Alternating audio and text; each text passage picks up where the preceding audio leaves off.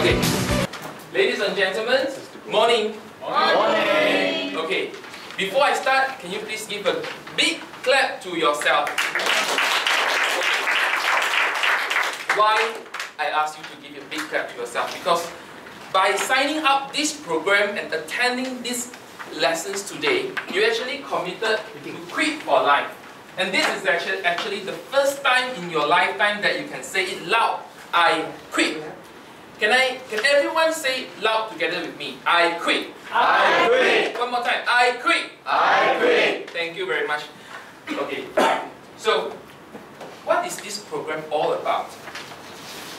I'm sure before you sign up this program, you have read the introduction and you have read all the pamphlets and leaflets. Yes, you are right. This is a quit smoking program. Quit for life and become an ex-smoker. No more label yourself, no more label by someone else that you are a smoker. So that is why you actually make your commitment and you make your vow to actually attend this class today. I am your trainer today and I'm a certified smoking cessation service provider. My name is Lee. You can call me YC. So, okay, this is the program outline.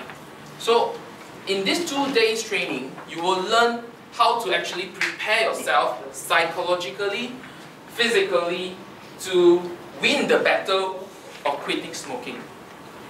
I'm sure every one of you has the experience of trying to actually quit smoking in your previous attempts, and most of the times you actually fail.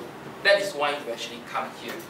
Am I right? Yes. Okay, so don't worry. I will prepare you and together with us, we can win the battle. So now we concentrate on Module 2, preparing for the battle. Okay, why I use the word battle? But quitting smoking is not just a 2-day program, it's actually a lifelong commitment to yourself as well as to your family, to your loved ones. And it's a battle, it is an ongoing battle inside your mind, inside your body, against the nicotine addiction. So before we actually go to the war, before we actually declare war to smoking, what can we do? Or what should we do? Okay, forget about this chart. This is a complicated chart, psychology chart. It's actually telling you that before you do any changes in your life, before you do any changes in your behavior, in your attitude, you need to go through certain process. It's actually a model of change, a model of behavior change. So where are you now? Are you in action now? Yes. Have you quit? Preparation. Yes. You are not quit yet, so you are not in action. So are you in maintenance now? So can anyone tell me which stage you are?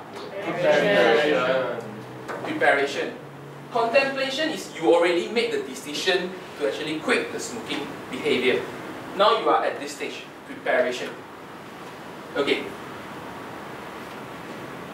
Now I need you all to actually, because since you all sit in 4 groups, right, I need you all to do a small little activities.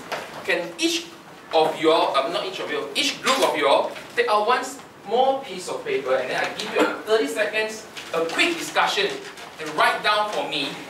These front 2 groups, please write down for me, what are the reasons that actually encourage you to quit? What are the reasons that actually bring you here? And these 2 groups, can you please write down for me, what are the reasons that actually make you not to quit? Or make you fail to quit? A quick 30 seconds. Fear. Oh, fear. Anyone need my help? Influence. Friends. Okay. No control. No friends. Smoking friends. Smoking friends around you. Okay, done? Smoking friends around you. Done? Done. Oh my God. At the back, are you done? Can we start now? Yes. Guys, response. Yes. Yes. Okay, first group, can you please tell me what is the reason that encouraged you to quit smoking? Save money. Yeah. Okay. Save money. Anyone else? Every time I go back, my daughter will say, "Daddy, you are smelly lah." Okay, Yeah. family. Because of smelly and probably second-hand smoke, right now? Yes. Yes. Okay, anyone else? I have a childhood reason. I was on fear because of 11 years old. I took 2 batang and then I smoke.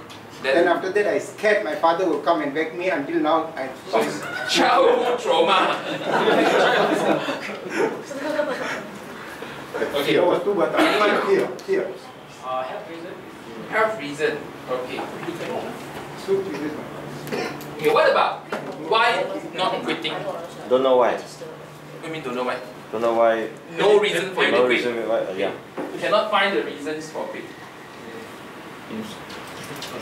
Straight by friends. Peer pressure. Strong reason. Friends. Cannot find. Cannot find the reason for quitting. Don't know why you should quit. This is Leslie reason. So peer pressure, because everyone beside you, your friends beside you actually always offer you cigarettes and then for you to actually smoke together. So if you not smoke, you are not part of the circle. So any other reasons? Look cool. Style, look cool. It's a Look style. stylish. So look Cool. cool. Independence. Still can afford. Still can afford. Okay.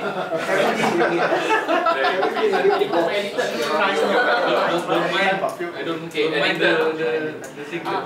Okay, now you see. Oh yeah. So there are so many reasons that will actually support you to quit and also support you not to quit. So now how? So you have one side, the angel telling you, hey, you have to quit lah, because you know every day you smoke one packet. Can anyone tell me how much is one packet? Cigarettes. 17. Exactly, 17.50 for one cigarette, for one pack of cigarettes. Just increase the price last few weeks. Correct or not? Right. Okay, if you smoke every day one pack, which is 20 sticks of cigarettes, I'm sure a lot of you actually already more than that or reach that level. So can you calculate for me? If you smoke one day one pack, how much does it cost in 1 month? 17.50 times 525. 500? 25. If it is 1 year, 6,300. 6,300. Okay. What about 10 years? 63,000. And mind you, the price of cigarettes is actually increasing every year. Correct? Imagine 63,000, you can actually pay for down payment for 600 something worth condo. Can buy a car already. Yeah, this is already one car. And if you buy Proton, it's actually more than one car. Yeah, lor. Oh, yo. Correct? And family. Why family? I'm sure most of us here, we have families. We have wives, we have parents, we have child. And when we go home, whenever we go home, we actually expose our families to second-hand smoke. And also third-hand smoke. I'm sure a lot of you never heard of this third-hand smoke. What is third-hand smoke? Whenever we smoke, there are a lot of debris and also these the cigarettes particles actually falls on your shirt, in your car, wherever you wherever you go, there are traces. So you might say, I change clothes. Whenever I come down to my car, I actually vacuum. But there are still traces around, particles around, sticking in your shirt, the nanoparticles that you cannot see by your bare eyes. These will actually expose your child and old people to the chances of getting asthma, COPD, which is chronic obstructive pulmonary diseases. Okay, and childhood trauma, this is very personal experience. And also health. As I think I do not need to stress so much on health because this is a well-known fact. In fact, you got all these labels, picture labels on your cigarette box and to warn you of getting this cancer, that cancer, whatever, erectile dysfunction, all these things. But still, everyone is actually smoking. So these are the reasons that support you to quit and support you not to quit because you have peer pressure. You don't know why you should quit and you still can afford lah. Never mind lah. One Honda City lah. I still can afford. Even I can drive Benz, and it's addicted. So why I ask you all to write out this why quit and why not quit? Because before you sign up for this quit smoking session, you need to really find an ultimate reason for you to quit. It can be your professional image. It can be your money. It can be peer pressure.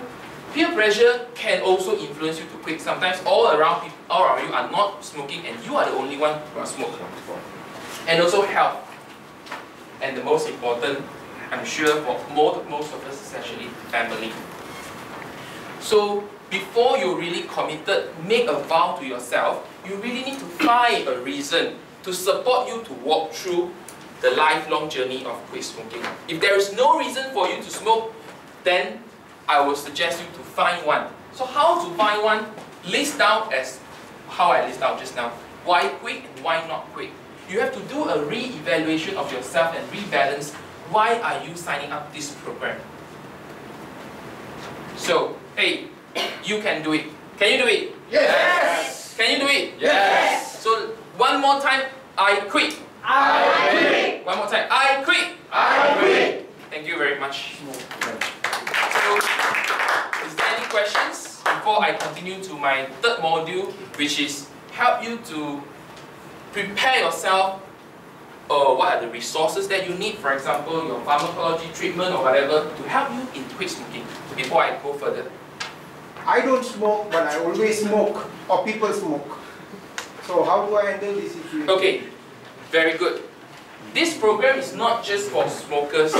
This program also for people like you. Victimize. Yes, probably people around you, or your loved one or your couple is actually smoking and you wish to help them to smoke. Bring them along here, and then you are the main reason for your loved one to actually quit smoking. Okay, thank you very much. Okay?